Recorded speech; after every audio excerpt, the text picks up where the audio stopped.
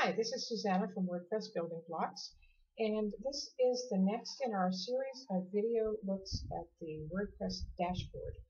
We've looked at the dashboard toolbar, the dashboard home area, and the dashboard posts menu. Today we're looking at the dashboard media menu, and that's right over here. Now, as you can see, the media menu is pretty simple. It includes a library and your Add New button. And the media, just like almost everything else in WordPress, gives you three places to add new items. You can add new items here. You can add new items by going up to this plus sign, new, and scrolling down to media.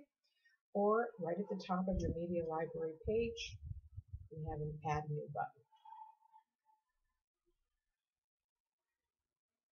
Just below that, you can choose how you're going to view your media library. You can look at everything, all. You can look at just the images. You can look at just the audio files, or you can look at what's called unattached. And we're going to talk about the unattached in just a moment. I don't know if you can see on your screen, but right now we have 346 files in the library, and all of them are images except one. We have one lonely audio file. So if I wanted to look at just that, I would click on audio, and it would bring up the one audio file on its own page. You can also, just like with your posts, there are some bulk actions that you can do.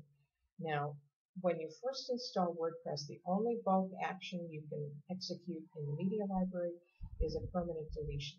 So if you wanted to delete a group of files, you would just go and click the boxes next to those files and click delete permanently and apply, and they'd be gone.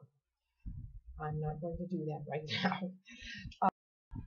You can also filter. You can show all dates, or you can show just specific dates. So for example, if I wanted to show you just October of 2013, I would scroll down, click that month, click filter, and there you see the view changes. If I want to see everything again, I just go back to show all dates, again click filter, and there we are. Now, unattached. If you look over to the right here, you can see it says unattached, and then there's a live link to attach the file. That just means when it's unattached that it's not part of any specific post or page, which in this case is exactly what I want, because this is my header image, so it's on every page of the site, and it's not attached to any specific post or page or article. But if you scroll down a little bit, you see here's one that's attached to a post called Why Use a Studio Press WordPress Theme. And if I click on this, it's going to take me directly to the post that that image is attached to. Now it takes it to me in the edit view, so I can look at it and make whatever changes I want to make, if I do want to make any. And I can do that directly from my media library, which is pretty handy. Looking across the top here, there's a search, so you can search for a specific image. You don't have to scroll through everything. Or you can page through. I've got 18 pages here. So you can page through one page at a time, or you can page all the way over to the end. Now, there's just one more thing I'd like to show you. If you hover your mouse under the name of the file, you see you have three menu items that pop up: Edit, Delete Permanently, and View. Delete permanently is pretty obvious. That sends it to the trash. When you click the Edit button, you get a new screen that shows the image at the top.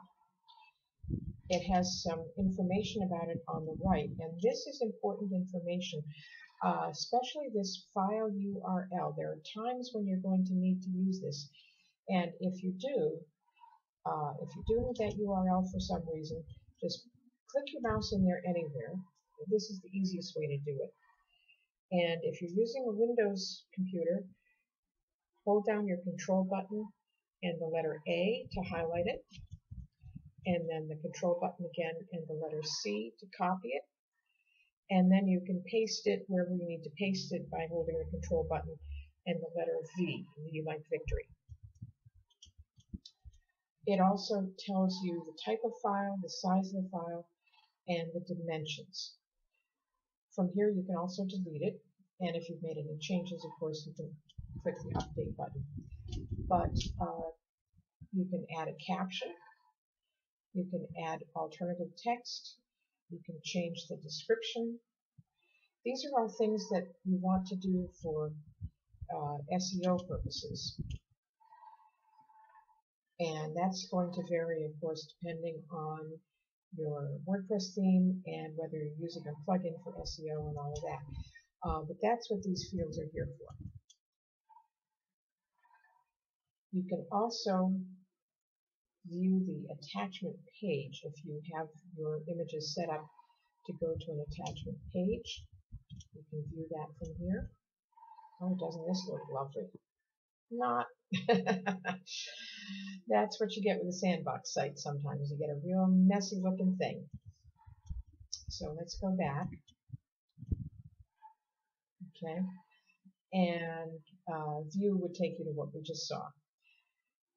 So that's our look at the WordPress media menu. I hope you've enjoyed the video, and we'll come back for our next installment when we're going to be talking about the pages menu.